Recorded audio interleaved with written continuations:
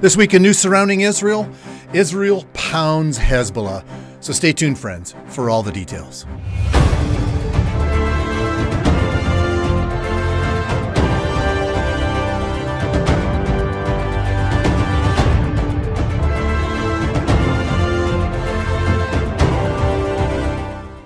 Well, shalom, everyone. Welcome once again to this week's newscast. I'm Robert Gottselig, your host. And Israel has began to pound Hezbollah targets within southern Lebanon because, frankly, they've had enough of Hezbollah's constant rocket attacks against Israeli cities, displacing over 60,000 residents in the north. Have a look at Israeli Prime Minister Benjamin Netanyahu as he addresses the critical situation. On October 7th, the Hamas terrorist monsters burst into Israel, murdered our people, raped and beheaded our women, burnt babies alive, and took 255 innocent people hostage, including many Americans. A day later, on October 8th, another Iranian terrorist proxy, Hezbollah, attacked Israel completely unprovoked. They fired missiles and rockets into our cities. They made 60,000 Israelis leave their homes along the Lebanon border, becoming refugees in their own land. In the subsequent months, they haven't stopped for a single day attacking us. No country can accept the wanton rocketing of its cities. We can't accept it either. We will take whatever action is necessary to restore security and to bring our people safe back to their homes. Well, there you have it. No country would tolerate non-stop rocket attacks on its civilians, and Israel's determined to put an end to it. And Israel, friends, means business. Last week, I'm sure you've all heard by now of the pagers and radios of Hezbollah commanders, some 4,000 of them, that Israel blew up those pagers and those radios, injuring them and even blinding and killing some, flooding Lebanon's hospitals. Then Israel launched another attack on Hezbollah last Friday with an airstrike in Beirut, firing 4 missiles, killing Ibrahim Aqil and 15 other senior Radwan force commanders. Hezbollah, of course, in shock and stunned over what happened, giving Israel a perfect opportunity to pound Hezbollah targets within southern Lebanon. Have a look at what IDF spokesperson Daniel Harari had to say concerning the situation. About an hour ago, following indications that Hezbollah was preparing to fire towards Israeli territory, we began striking terrorist targets throughout Lebanon. The Hezbollah terrorist organization has been continuously launching attacks on Israeli civilians and has no plans to stop. This is southern Lebanon.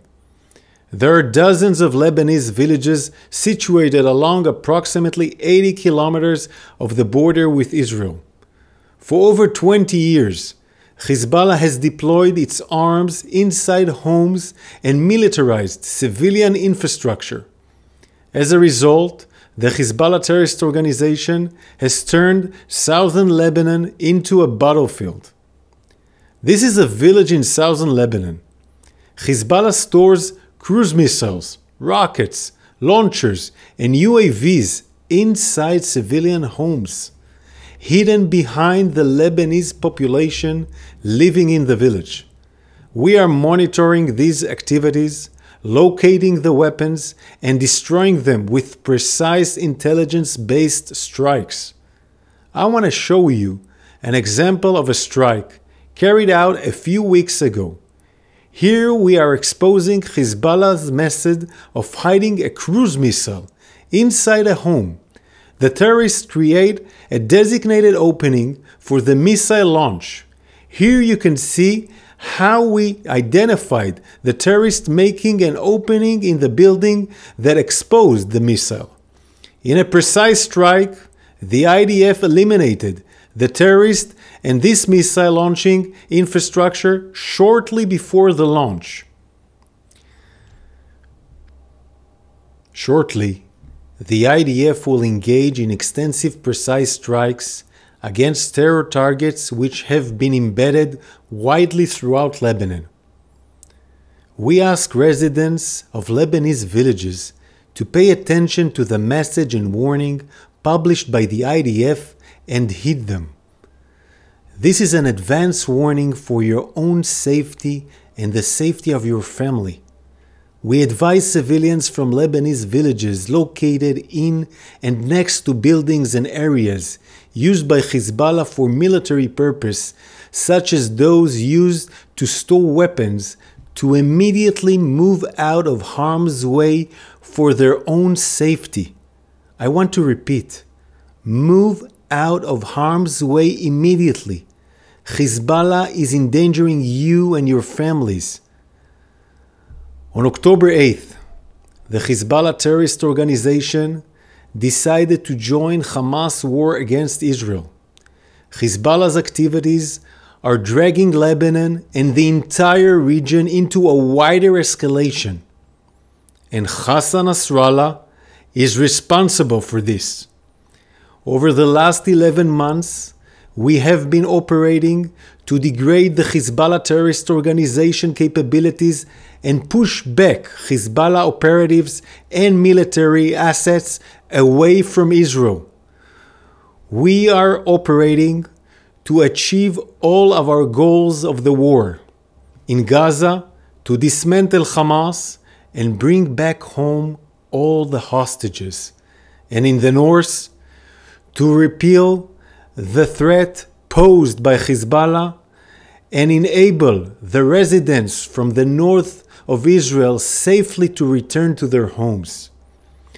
The IDF is operating and will continue to operate in defense of the citizens of Israel wherever required. And civilians being warned to leave southern Lebanon are doing just that, as Israel vows to destroy Hezbollah rockets and launch sites. Friends, the solution to this is very simple. Nasrallah needs to stop the rocket attacks and retreat north of the Litani River, which, by the way, was supposed to have happened under UN Resolution 1701 after the 2006 Lebanon War.